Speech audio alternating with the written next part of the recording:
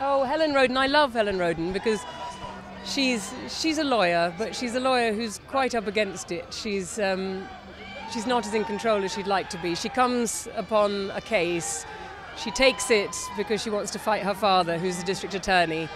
Her firm won't give her any money to take it. No one wants her to take it, and she decides to go after it with all she's got, and she needs a private investigator to help her, and she finds Jack Reacher.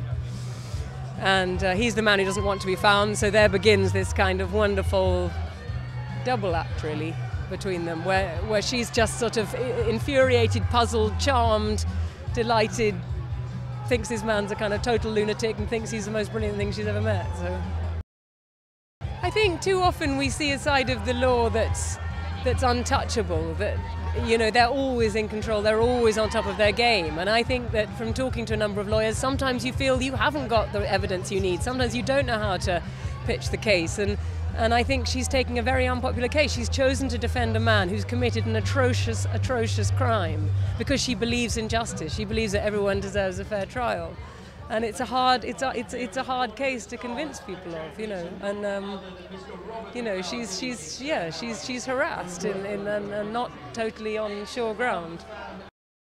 Well, I think Tom and I started watching a lot of films like The Thomas Crown Affair or 3 Days of the Condor or even Notorious, you know, Hitchcock films. And it was that sort of witty relationship between a man and a woman who are mutually attracted to each other, but also a bit baffled by one another. And, you know, they're too busy, they're too professional to really get it together, but, you know, there's admiration there and fondness.